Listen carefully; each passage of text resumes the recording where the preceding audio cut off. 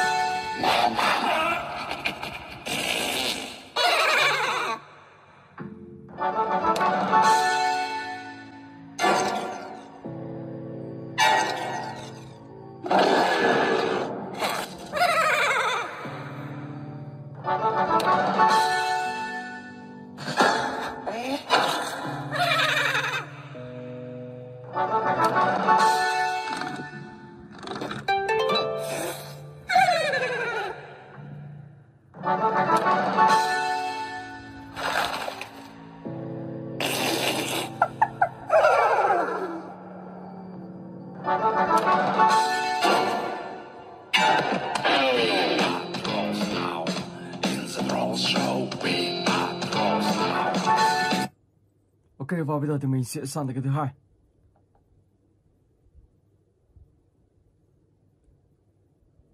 Barbie in Yellow. Let's go.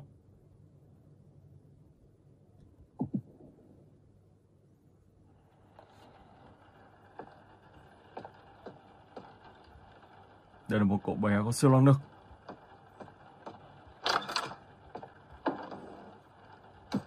Và không biết năng lực của cậu bé này như thế nào. Rất là kinh dị luôn. Trước mắt thì mình sẽ cho cậu ta uống sữa. Đặt cậu bé lên đây. Oh my god, cậu ta điều khiển.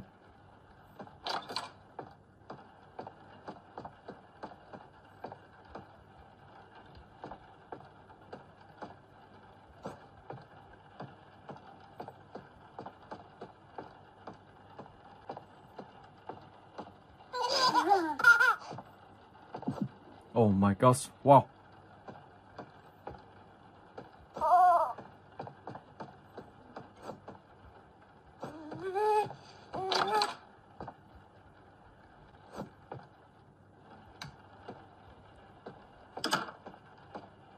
Rồi, bây giờ thì mình sẽ ra ghế sofa rồi.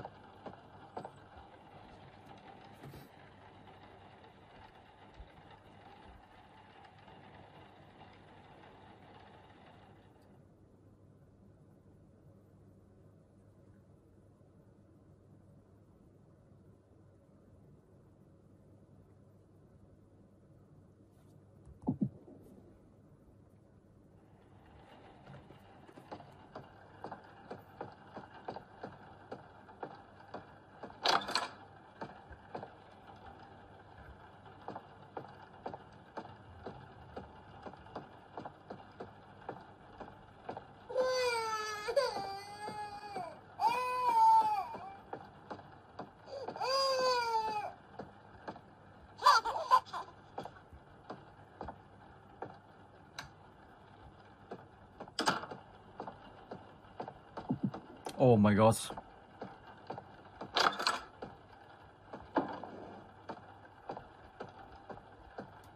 Wow, tự nhiên cái này rất là dài.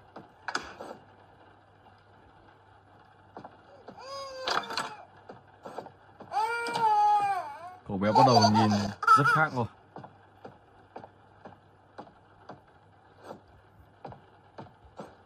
Wow.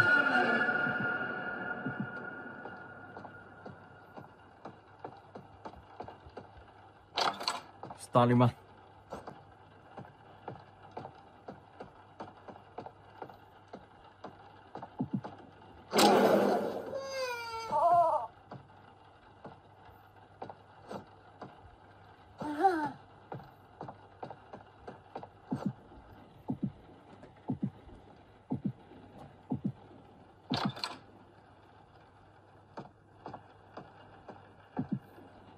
Oh my gosh.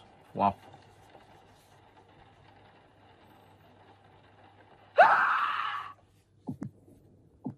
Ok, và bây giờ thì mình sẽ sang tới cái thứ ba. Evindo.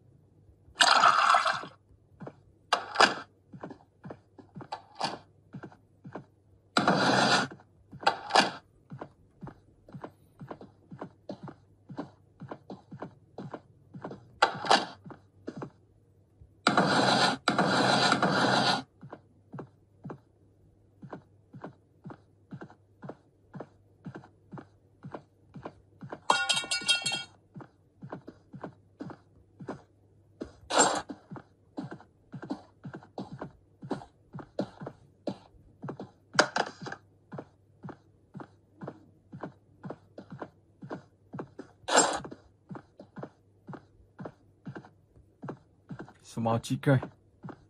Đó là chiếc chìa khóa này, các bạn sẽ biết được mật khẩu, mật mã như thế nào.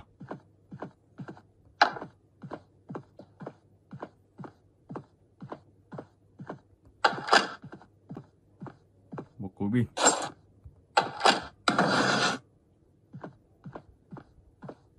Ok.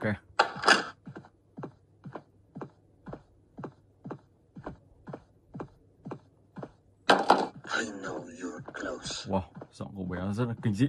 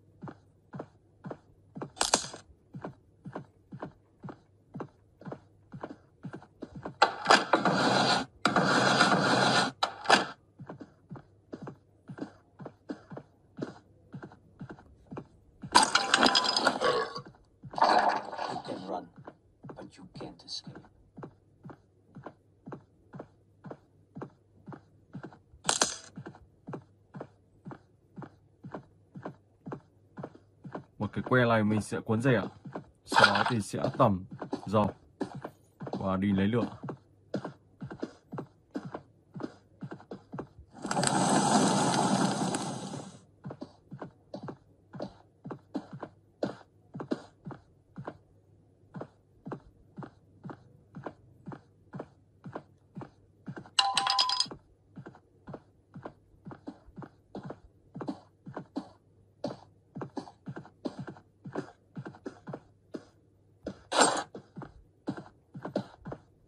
Ở đây thì các bạn đã kiếm đủ món đồ thì cũng không cần phải mở những cánh cửa khác ra. Trước mắt thì mình sẽ xem mật mã như thế nào. 1026, ok.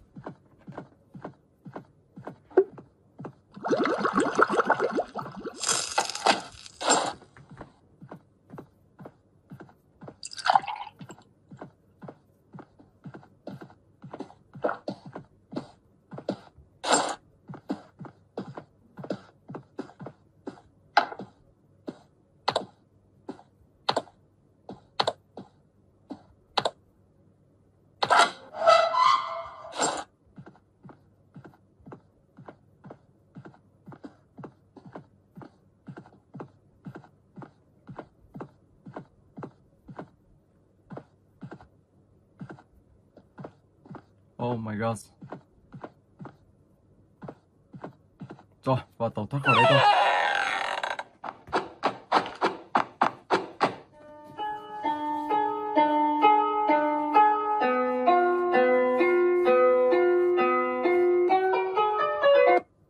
Ok, và bây giờ thì mình sẽ sang cái tiếp theo. Đây Small Leaks, mà lắp qua.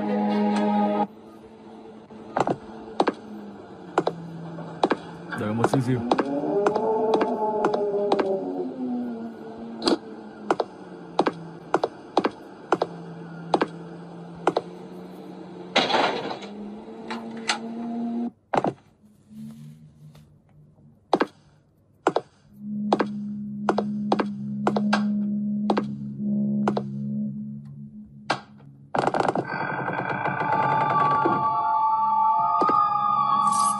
Oh my god.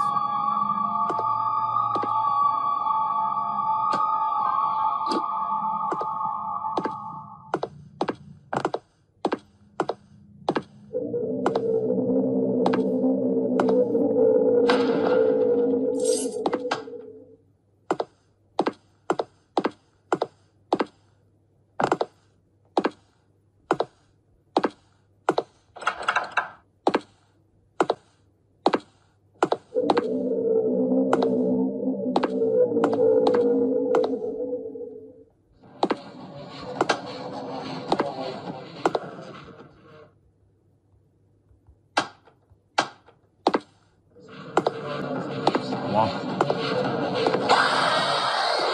Oh my god.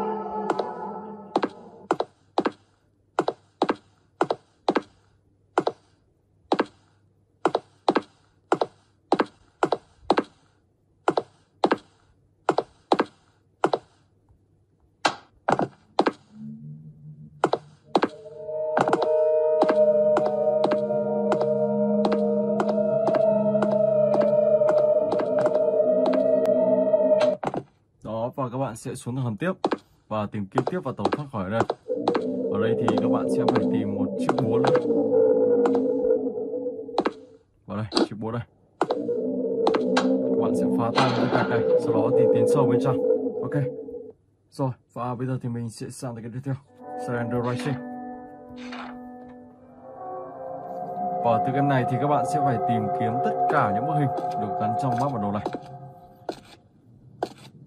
Nên lưu ý rằng khi Slenderman ông ta xuất hiện, các bạn phải quay đi thật nhanh. Ở đây thì ông ta sẽ săn lùng các bạn.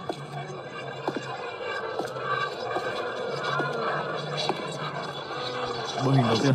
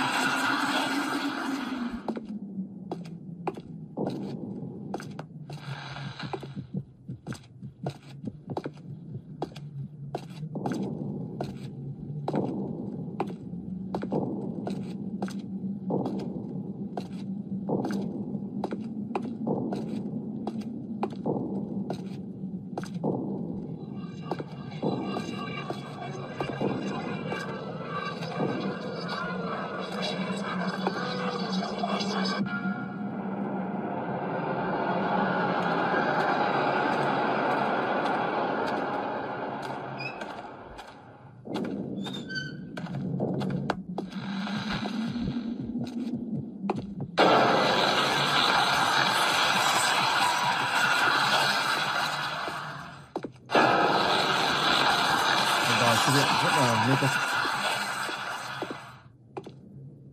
Ok. Bức hình thứ 3. Ở đây mà ông ta xuất hiện ở trước mặt vừa rồi thì coi như mình bị bắt ngay. Bởi vì khi ông ta đến gần thì các bạn không tài nào có thể chạy được. Hoặc là khi ông ta đứng ở một góc và các bạn lại đi vào góc cụt thì lúc đó thì các bạn sẽ bị bắt ngay. Rồi, tiếp tục bức hình thứ 4. Ở gần đây. Đó là phải đi đường bên này. Wow, đó, quả như quả vừa đánh. Vừa rồi. 100% các bạn sẽ bắt. Rồi ok, và bây giờ thì mình sẽ chuyển sang tới cái tiếp theo. Barbie Girl in the Yellow House.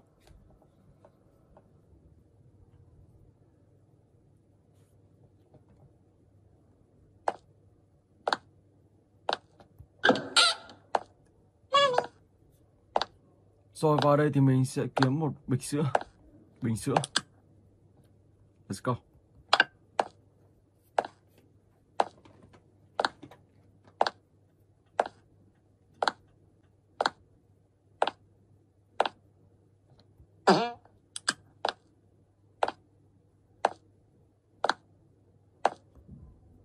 Ở đây thì mình sẽ phải thay bình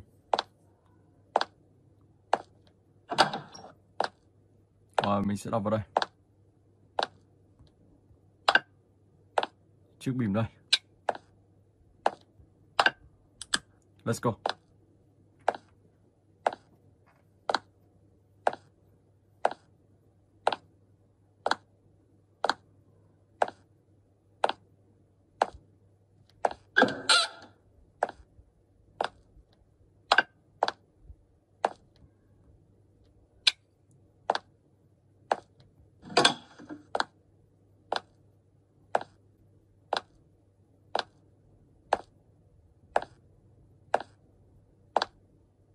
Watch TV on the sofa.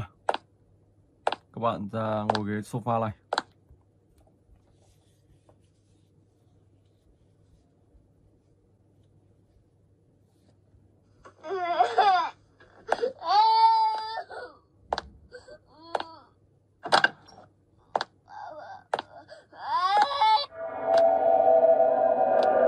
Oh my god, cô bé nó đi đâu rồi?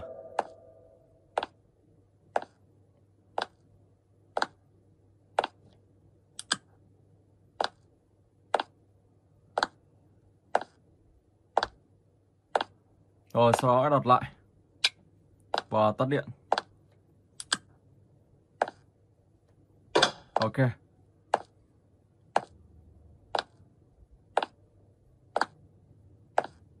Tiếp tục mình lại ngồi ghế sofa.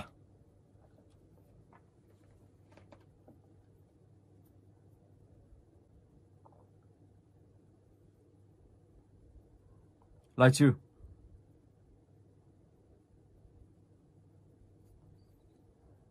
Ở đây tổng cộng thì các bạn sẽ có 3 ngày để chăm sóc cô gái này.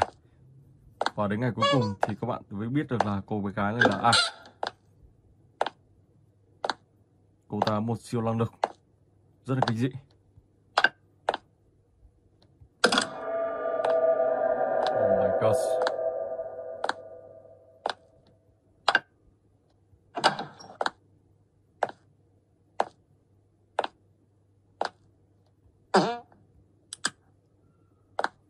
Rồi sau đó lại phải thay bìm thôi.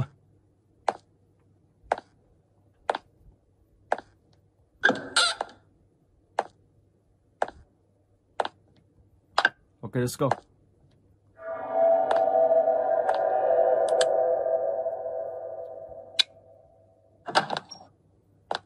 Oh my god. Chiếc bìm bay đâu rồi?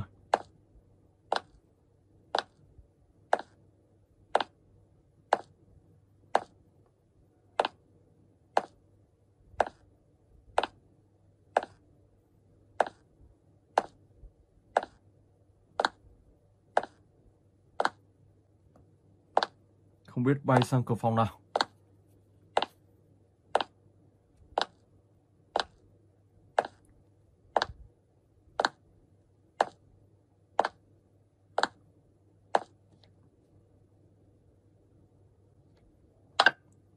Ok.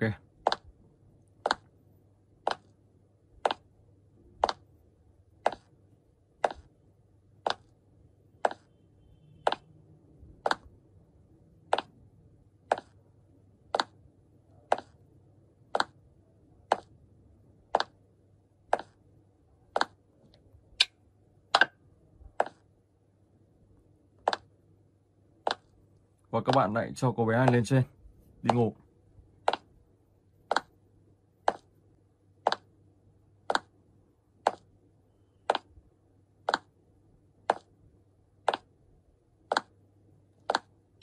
Sau đó lại tắt điện và đóng cửa. Ok. Tiếp đến đó là lại xem tivi trên ghế sofa và sẽ sang ngày thứ 3.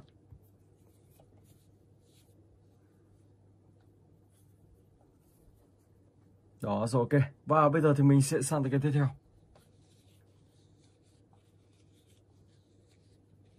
Scary Girl.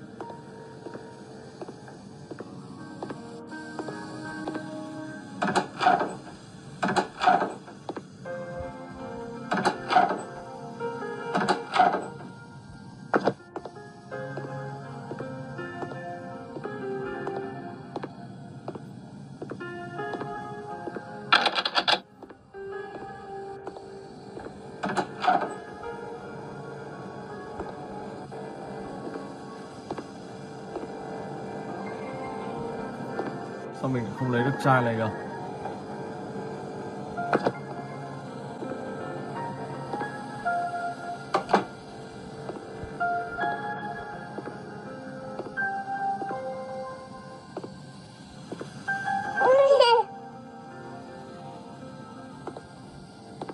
Mà chính bản thân cô bé này mình cũng không chạm được vào cô ta. Không chạm được vào luôn. Mở lấy những cái này ra nhưng lại không chạm được vào. Đây rồi. Bỏ rồi, không biết được lỗi do gì. Mình sẽ đi xung quanh xem có lấy được không. Ok.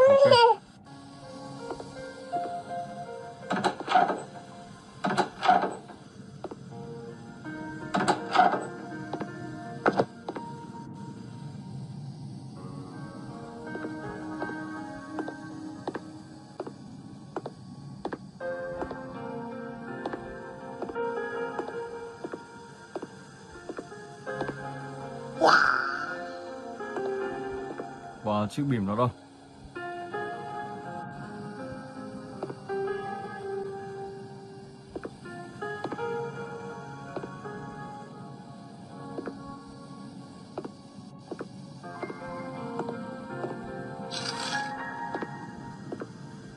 Thay bìm mới nào.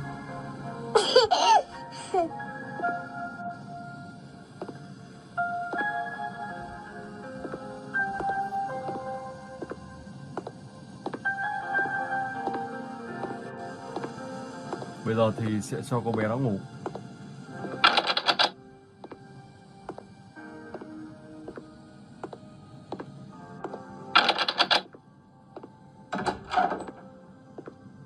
Phòng con bé nó ở đây.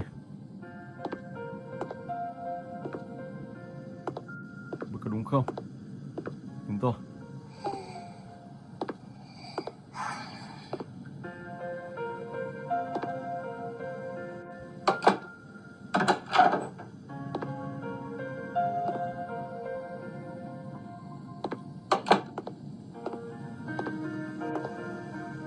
Không biết cần phải tắt điện không? Để mình xem có phải tắt điện không. Công tắc này thì không ấn được. Rồi, cứ đóng cửa đi.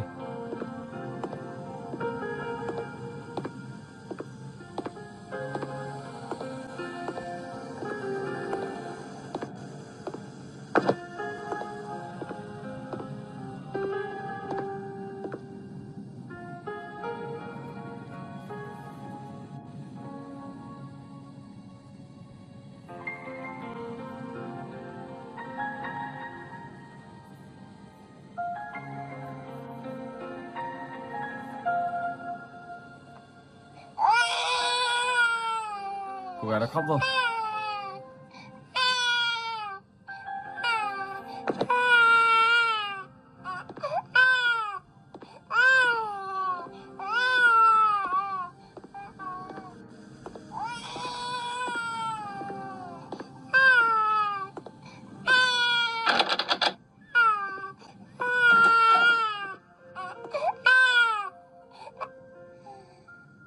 Oh my god. Tương tự như Barbie and Zero thì cái này cách chơi cũng như thế các bạn nhé. Chỉ có điều là khác thay đổi về không gian ngoại hình và không gian nhà. Sau đó thì mình lại ngồi ghế sofa. Rồi đến ngày thứ hai.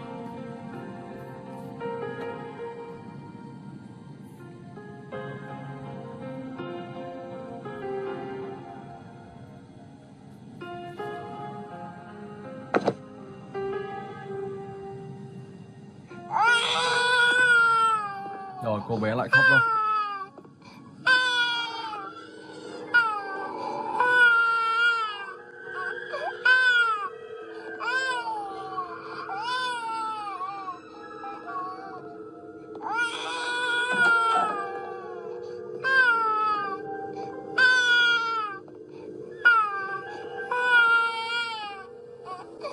Đây, cô ta đang ở đây.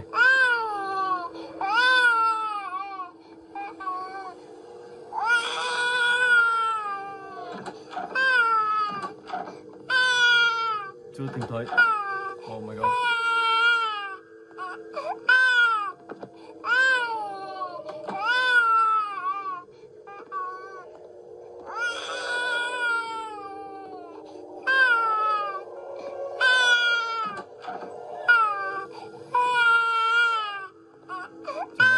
này mà sao mình không nhìn thấy được?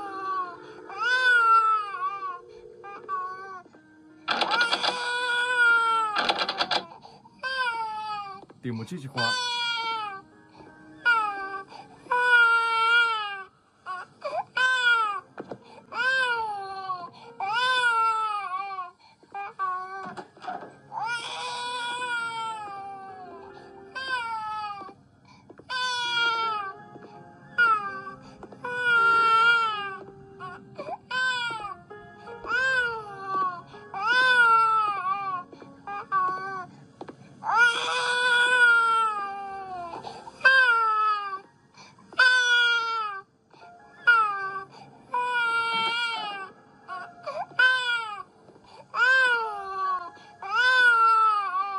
Vẫn chưa thấy chiếc chìa khóa đâu.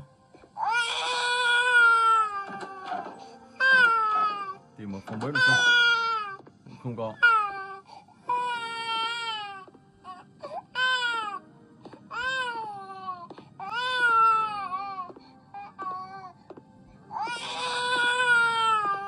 Rồi, tìm phòng cô gái đó xem.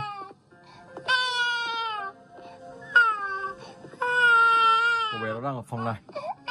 Và phải có chiếc chìa khóa mới mở ra được.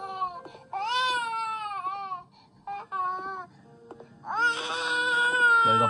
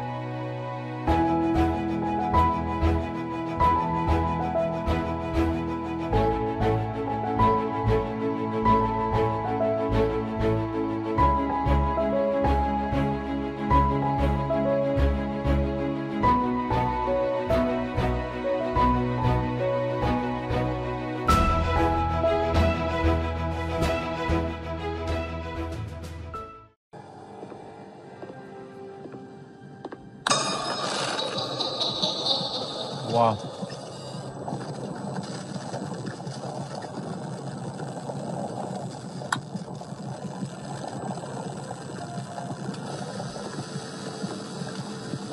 Oh my gosh.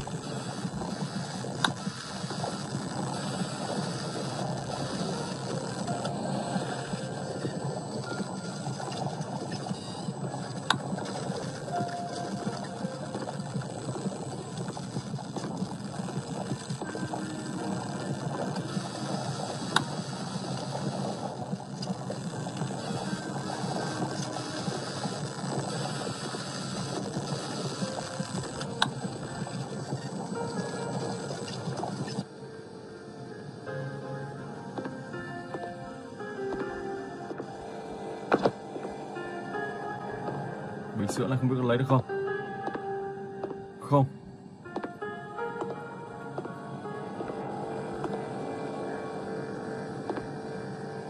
Sau đó thì mình sẽ cho cô gái này ngủ.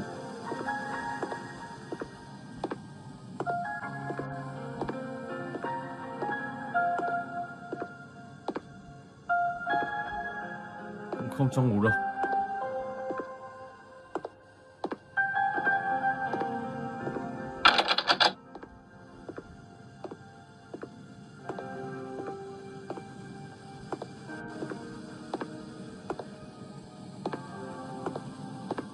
Vậy thì lại mang xuống nhà nào. Đặt ngồi vào đây. Ok.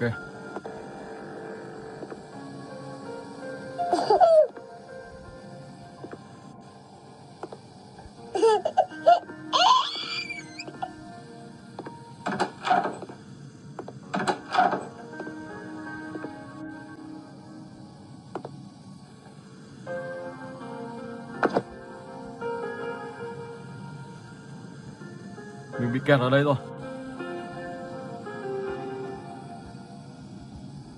Không đi được các bạn ạ. Look like the cheese. Được rồi. Rồi, cho cô gái đi ngủ nào. Lần này chắc chắn là sẽ đi ngủ.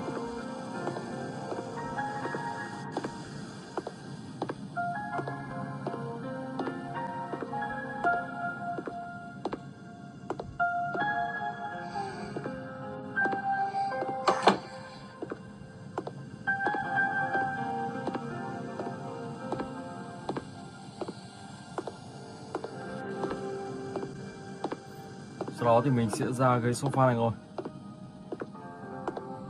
Ok. Rồi và bây giờ thì mình sẽ sang cái tiếp theo, Scary Chill.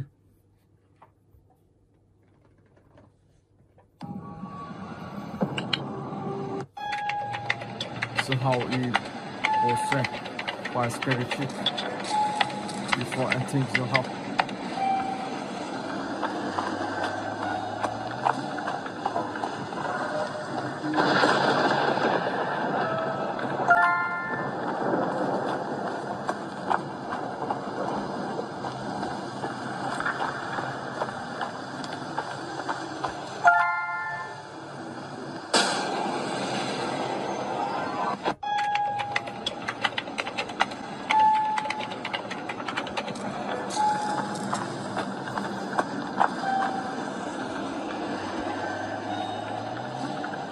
Hai.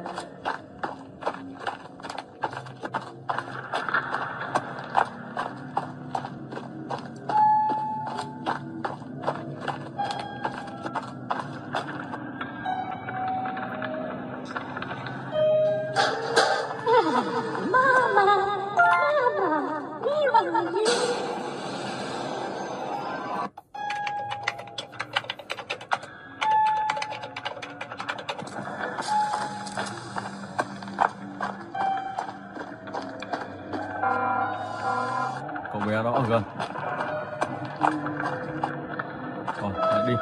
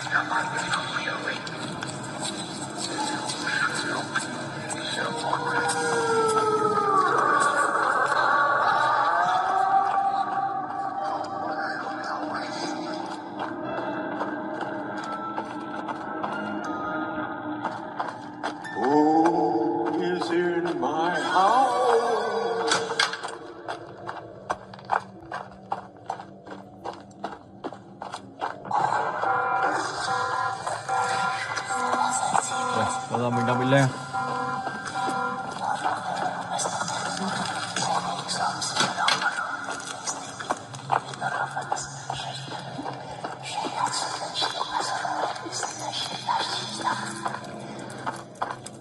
Vẫn chưa tìm thấy món đồ của mình. Tiếp tục tiến sâu xem như thế nào.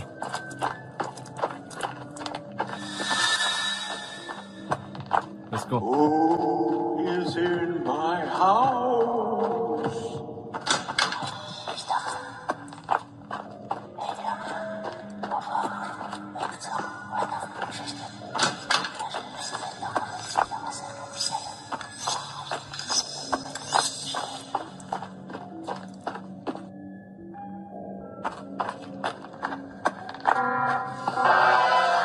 Oh my god.